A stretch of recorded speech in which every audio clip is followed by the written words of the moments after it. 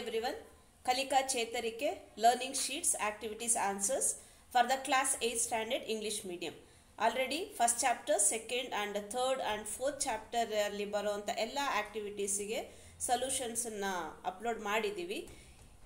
ಈ ವಿಡಿಯೋದಲ್ಲಿ ನೀವು ಕೋಲ್ ಅಂಡ್ ಪೆಟ್ರೋಲಿಯಂ ಅಲ್ಲಿ ಬರುವಂತ ಲರ್ನಿಂಗ್ ಶೀಟ್ಸ್ ಅಲ್ಲಿ ಬರುವಂತ ಎಲ್ಲ ಆಕ್ಟಿವಿಟೀಸ್ಗೆ ಒಂದೇ ಶಾರ್ಟ್ ಅಲ್ಲಿ ಆನ್ಸರ್ಸ್ ಗಳನ್ನು ನಾನು ಕೊಡ್ತಾ ಇದ್ದೀನಿ. ಸೊ ಇದು ನಿಮ್ಮ ಫ್ರೆಂಡ್ಸಿಗೂ ಯೂಸ್ಫುಲ್ ಆಗುತ್ತೆ. ಶೇರ್ ಮಾಡಿ, ಯಾರಿಗೆ ಯೂಸ್ಫುಲ್ ಆಗುತ್ತೋ ಅವರಿಗೆಲ್ಲ ಶೇರ್ ಮಾಡಿ. Welcome to Dhanu stock.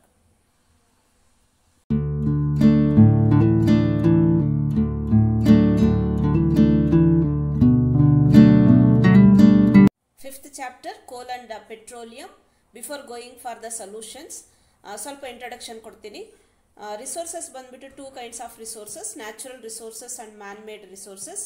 Natural resources example ಬಂದ್ಬಿಟ್ಟು for example forest, water, sunlight, all this comes under the natural resource. Man made means furniture, glass, cement and many more. Even in natural resource, once again it is classified into inexhaustible resource and exhaustible resource. So ee resource alli baruvanta coal matte petroleum adu hege form agutte and by products and uses. So adu base madine activities ide. So let's go.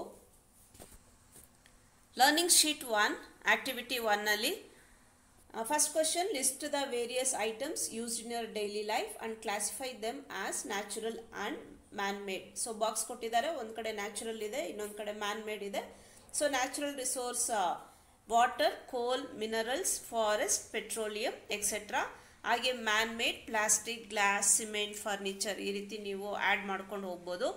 Activity 2, is the natural resources you have listed constantly available to you? Discuss the teachers and write your answer. So ನೀವು ಮೇಲೆ ಏನು above activity 1 ಅಲ್ಲಿ list ಮಾಡಿದಿರಾ natural resource ಮತ್ತೆ man made, ಇದು ಯಾವಾಗಲೂ sources ಬಂದ್ಬಿಟ್ಟು available ಇದೆನಾ, ನಮ್ಮ ನೇಚರಲ್ಲಿ ನಮ್ಮ ಎನ್ವೈರನ್ಮೆಂಟ್ ಅಲ್ಲಿ ಇದು ಯಾವಾಗಲೂ ಅವೈಲಬಲ್ ಇದೆನಾ, ಅದನ್ನ ನೀವು ಆನ್ಸರ್ ಬರೀರಿ ಅಂತ ಹೇಳಿದ್ದಾರೆ. ಯು ನೋ ದಟ್ ಕೆಲವು ಬಂದ್ಬಿಟ್ಟು ಇನ್ಎಕ್ಸಾಸ್ಟಬಲ್, ಕೆಲವು ಬಂದ್ಬಿಟ್ಟು ಎಕ್ಸಾಸ್ಟಬಲ್, ಅಂದ್ರೆ ಕೆಲವು ಬಂದ್ಬಿಟ್ಟು ಅನ್ಲಿಮಿಟೆಡ್ ಆಗಿರುತ್ತೆ ಅಂಡ್ ಕೆಲವು resource it is A limited. So ನಾವೇನು ಬರೀಬೇಕು ಅಂದರೆ know the natural resource are classified into two kinds, that is ಇನ್ಎಕ್ಸಾಸ್ಟಬಲ್ and exhaustible resources. Natural resources, sunlight, air are present in unlimited quantity in nature and are inexhaustible. Forest, mineral, coal, petroleum, water are limited in nature and are exhaustible.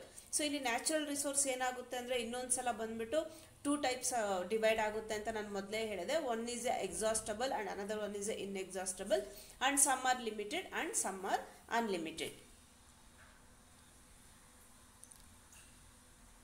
Activity 3, classify the items as renewable and non-renewable resources. ಇಲ್ಲಿ ಕೆಲವು resource ಅನ್ನ ಕೊಟ್ಟಿದ್ದಾರೆ.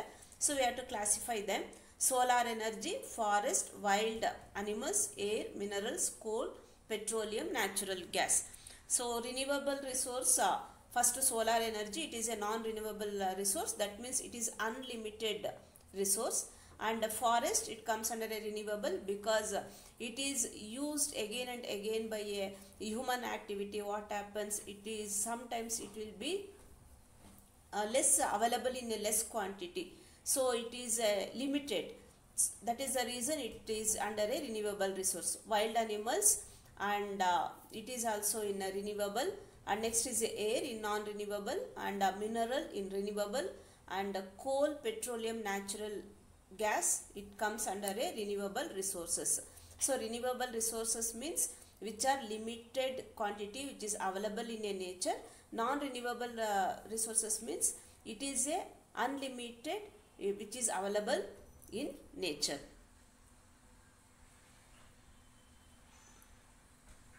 Learning outcome 2, learning sheet 2, activity 1.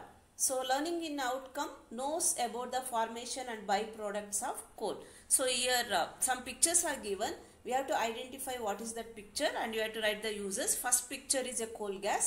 It is used as a fuel in many industries. And second, coal, used to cook food, earlier used in railway engine to produce steam and to run the engine, used in thermal power plant to produce electricity, used as fuel in various industries. The next picture is coal tar, synthetic used in synthetic dyes, drugs, explosives, perfumes, plastics, paints, photographic materials, roofing materials, naphthalene, balls. Activity 2. Here picture is given, diagram is given. Look at the picture, write the coal formation process. ಈ picture ನೋಡ್ಬಿಟ್ಟು ನೀವು how the coal was formed ಅನ್ನೋದನ್ನ ನಾವು ಇಲ್ಲಿ ಬರಿಬೇಕಾಗುತ್ತೆ. So how the coal was formed? About 300 million years ago, the earth had dense forest in low-lying wetland areas. Due to natural process, these forests got buried under the soil.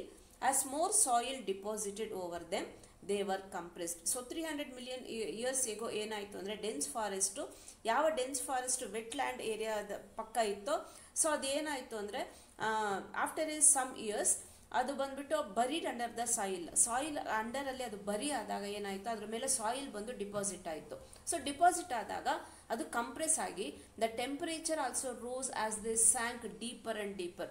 So temperature rice ಆಗ್ತಾ ಆಗ್ತಾ ಏನಾಯಿತು, ಅದು deeper ಆಗಿ ತುಂಬ ನಮ್ಮ earth layer ಅಡಿಯಲ್ಲಿ ಹೋಗ್ಬಿಟ್ಟು ಅದು ಡಿಪಾಸಿಟ್ ಆಯಿತು. Under high pressure and temperature dead plants slowly converted in to ಕೋಲ್. So because of the temperature and high pressure ಈ ಪ್ಲಾಂಟ್ಸ್ ಏನಾಯಿತು, ಈ dead plants after buried under the soil it converted in to ಕೋಲ್. Next one is learning outcome 3, petroleum mining process and uses. So this learning outcome 3 is about how the petroleum is mined and the process ಹೇಗೆ ಮಾಡ್ತಾರೆ, ಹಾಗೆ uses ಹೇಗೆ ಅಂತ ಹೇಳಿ. So learning sheet 3ಯಲ್ಲಿ observe the following picture and write uses of various components of petroleum ಅಂತ ಹೇಳಿದ್ದಾರೆ. So first one is ಈ ಪೆಟ್ರೋಲನ್ನು ನಾವು ಎಲ್ಲಿ ಯೂಸ್ ಮಾಡ್ತೀವಿ ಅಂದರೆ motor fuel, aviation fuel, solvent for dry cleaning. The next one is diesel, fuel for heavy motor vehicles, electric generators.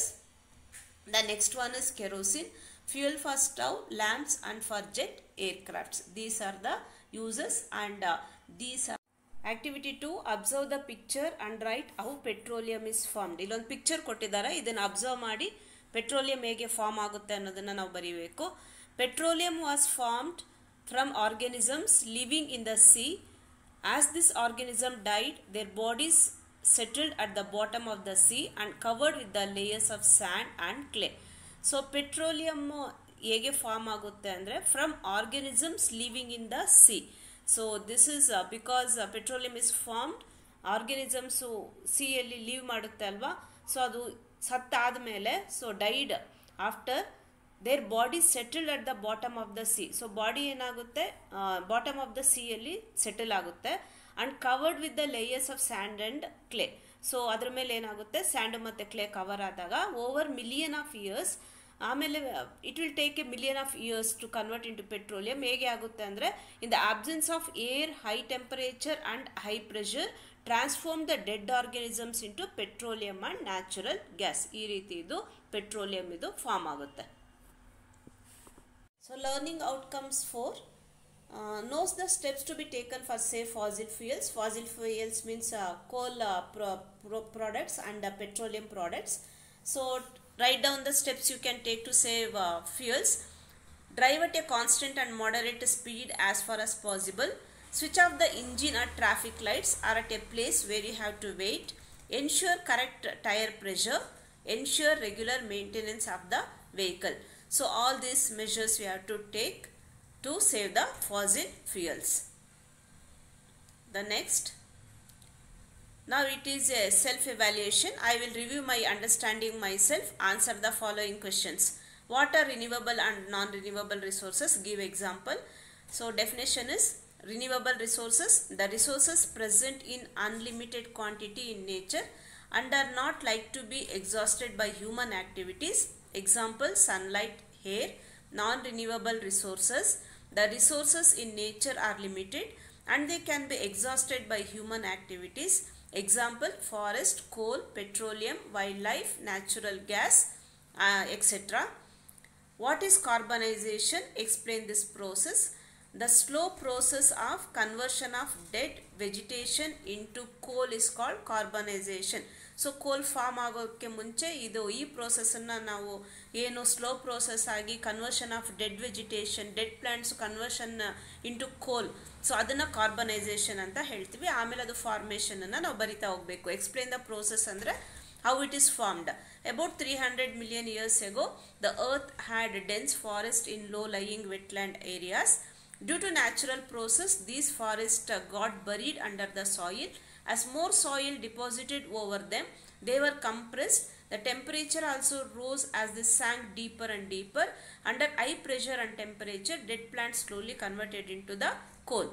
Next one is the write the uses of byproducts of coal, coke, coal tar and coal gas. Already ನೀವು ಆಕ್ಟಿವಿಟಿಯಲ್ಲಿ ಬರ್ದಿದ್ರಲ್ವಾ, so ಅದೇ ಆನ್ಸರನ್ನು ನೀವು ಇಲ್ಲಿ ಬರಿಬೇಕಾಗುತ್ತೆ. So ನೀವು ಅದನ್ನೇ ನೋಡಿಕೊಂಡು ಇಲ್ಲಿ answer ಮಾಡಿ. ಇದಕ್ಕೆ explain the process of formation of petroleum, ಇದೂ ಸಹ ನಾನು ಆಲ್ರೆಡಿ ನೀವು ಆಕ್ಟಿವಿಟಿಯಲ್ಲಿ ಬರಿತೀರಲ್ವಾ, ಸೊ ಅದೇ ಆನ್ಸರ್ ಇಲ್ಲೂ ಬರುತ್ತೆ. Petroleum was formed from organism living in the sea. As this organism died, their bodies settled at the bottom of the sea and covered with the layers of sand and clay. Over million of years, absence of air, high temperature and high pressure transformed the dead organisms into petroleum and natural gas. ಇನ್ನು for exam point of view ಇಂಥ questions ಎಲ್ಲ ತುಂಬ important ಆಗಿರುತ್ತೆ. So ಇದನ್ನ ಹಾಗೆ ನೀವು learn ಸಹ ಮಾಡಬೇಕಾಗುತ್ತೆ. Write the uses of petroleum, byproducts like petrol, diesel and kerosene. ಇದನ್ನು ಅಷ್ಟೇ ಆಕ್ಟಿವಿಟಿಯಲ್ಲಿ ಆಲ್ರೆಡಿ ಆನ್ಸರ್ ಇದೆ ಅಲ್ವಾ, ಸೊ ಅದನ್ನೇ ನೀವು ಕಾಪಿ ಮಾಡ್ಕೊಂಡು ಬರಿತಾ ಹೋಗ್ತೀರಾ. That's all. So evaluation stages.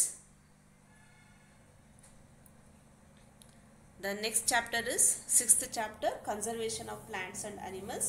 ಇದನ್ನು ನೆಕ್ಸ್ಟ್ ವಿಡಿಯೋದಲ್ಲಿ ನಾನು ಪೋಸ್ಟ್ ಮಾಡ್ತೀನಿ.